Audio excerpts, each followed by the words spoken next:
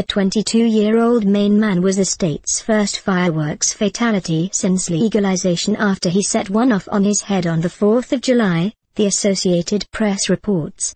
Devon Staples had been celebrating the holiday at a friend's home in Cali, a State Department of Public Safety spokesperson told the app.